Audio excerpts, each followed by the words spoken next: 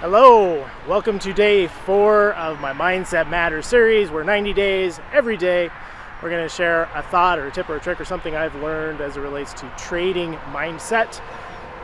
I'm out here on a windy day. Hopefully this turns out okay. But the thought that I had today is as it relates to forgetting the past. Every day you have to start your day out fresh. You can't come in to the trading day with either the euphoria, the good feeling, that you can conquer the world, that everything's working for you because you had a great day yesterday.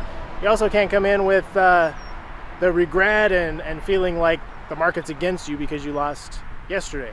You have to start every day out fresh so that you can take what the market has to give you. Now, this is not easy to do.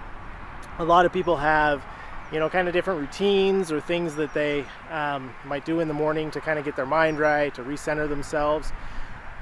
For me, one thing I've learned is just having my strategy dialed in, right? So I will look over my morning routine as I'll go through the last couple of days. I'll look at the trades that I took, the ones that worked, the ones that didn't, and just remind myself of the lessons that I learned, remind myself that my strategy works if I follow it.